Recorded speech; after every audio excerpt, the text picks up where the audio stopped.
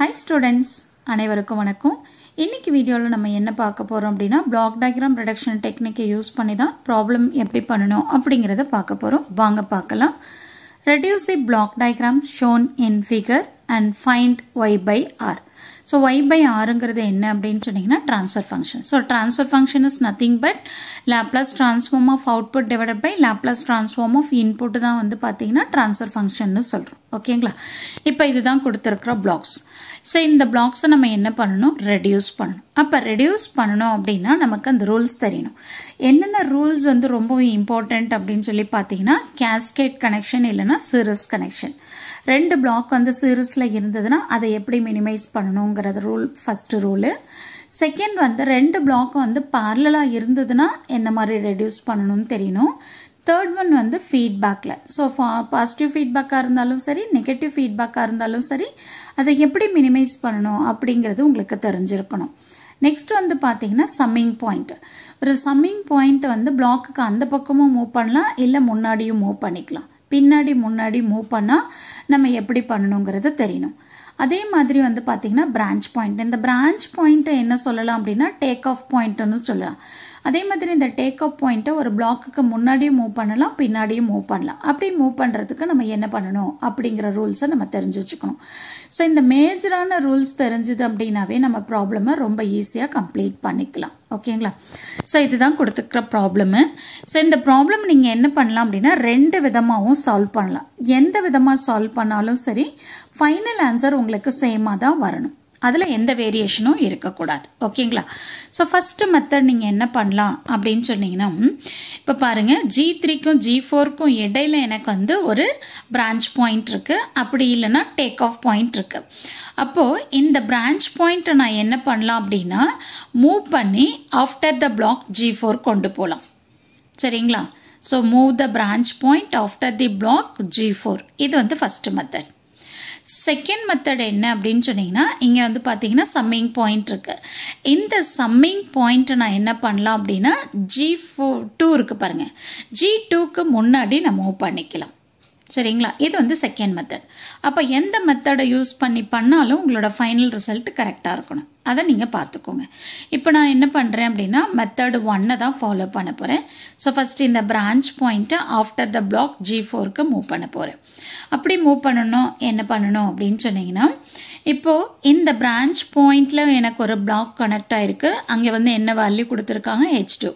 அப்ப இங்க இருக்கிற வேல்யூவை நீங்க அப்படியே ரீடைன் பண்ணனும். இப்ப இந்த branch point எந்த blockக்கு அந்த பக்கம் மூவ் பண்றீங்க? G4 க்கு. சரியா? G4 க்கு அந்த பக்கம் மூவ் பண்றீங்க. அப்படிங்கறப்போ இங்க என்ன வேல்யூ இருக்கோ இந்த வேல்யூவை வந்து எந்த blockஆல டிவைட் பண்ணனும் அப்படினா G4 blockஆல டிவைட் பண்ணனும். ஓகேங்களா? So this value is divided by this block. So அப்ப நமக்கு என்ன ஆகும்? இதுதான் ஸ்டெப் நம்பர் 1. அப்ப எனக்கு என்ன ஆகும் பாருங்க இங்க வந்து H2 divided by G4 னு வரும். So G3 G4 இது வந்து ரெண்டும் எப்படி இருக்கு அப்படினா series னு சொல்லலாம் இல்ல cascade னு சொல்லலாம். ஓகேங்களா? சோ இங்க feedback pathல இருக்கிறது வந்து H1. அதே மாதிரி இந்த feedback pathல இருக்கிறது H2 divided by G4.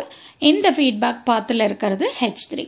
இப்ப நம்ம ஃபர்ஸ்ட் என்ன பண்ணிருக்கோம்? இந்த branch point after the block G4 க்கு அந்த பக்கம் மூவ் பண்ணிருக்கோம். அதுதான் ஸ்டெப் நம்பர் 1.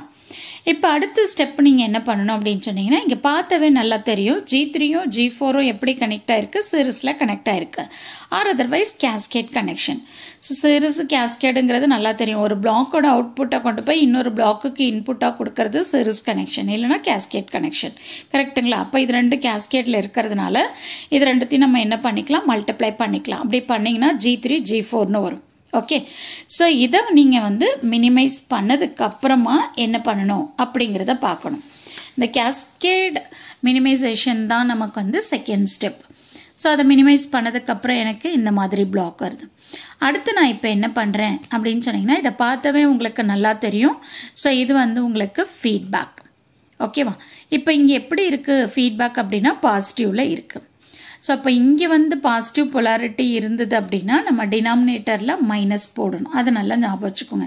சோ அதனால நான் இங்க என்ன பண்ணிருக்கேன்? ஃபார்வர்ட் பாத்ல இருக்கிற கெயின் வந்து G3 G4 divided by 1 minus. ஏன் இங்க மைனஸ் வருதுன்னா இங்க வந்து polarity வந்து பிளஸ்.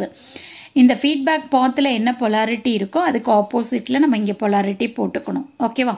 அப்போ 1 மைனஸ் G3 G4 இன்ட்டு இந்த ஃபீட்பேக் பாத்தில் என்ன வேல்யூ இருக்குது, H1ன்னு இருக்குது. அதை எழுதியாச்சு. ஸோ இதுதான் வந்து பார்த்தீங்கன்னா elimination of feedback loop. So இந்த ஃபீட்பேக் லூப்பை எலிமினேட் பண்ணதுக்கப்புறம் எனக்கு இந்த பிளாக் வந்து இந்த மாதிரி மாறிடும். ஓகே.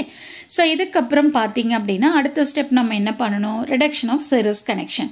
இப்போ பாருங்க G2 கொண்டு போயிட்டு நம்ம எங்கே கனெக்ட் பண்ணியிருக்கோம், இந்த பிளாக்கோட கனெக்ட் பண்ணியிருக்கோம். அப்போ இது ரெண்டும் எப்படி இருக்குது அப்படின்னா சீரிஸில் இருக்குது. அப்போ இது ரெண்டுத்தையும் மினிமைஸ் பண்ணிக்கணும். இப்போ சீரிஸில் இருக்குது அப்படின்னா நம்ம என்ன பண்ணுறோம், பிளாக்கோட கெயினை மல்டிப்ளை பண்ணிக்கிறோம். அப்போ G2 G3 G4 divided by 1 minus G3 G4 into H1. So இதை பண்ணி முடிச்சதுக்கப்புறம் உங்களுக்கு நெக்ஸ்ட் என்ன பண்ணணும்னு நல்லா தெரியும் இந்த டயக்ராம் பார்த்தாவே. ஸோ இந்த ஃபீட்பேக் லூப்பை நம்ம வந்து மினிமைஸ் பண்ணணும், இல்லை எலிமினேட் பண்ணணும்.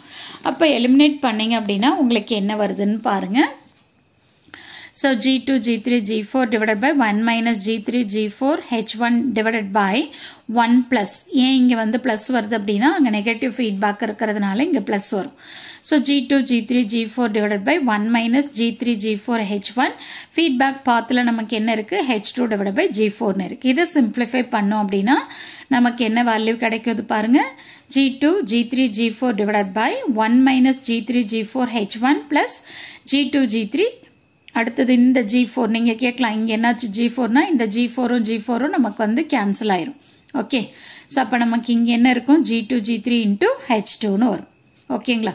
ஸோ அந்த வேல்யூ தான் நான் இங்கே எடுத்து எழுதியிருக்கேன். ஸோ இதுக்கப்புறம் பாருங்கள் இந்த ரெண்டு பிளாக்கும் எப்படி கனெக்ட் ஆகிருக்கு, சீரிஸில் கனெக்ட் ஆகிருக்கு.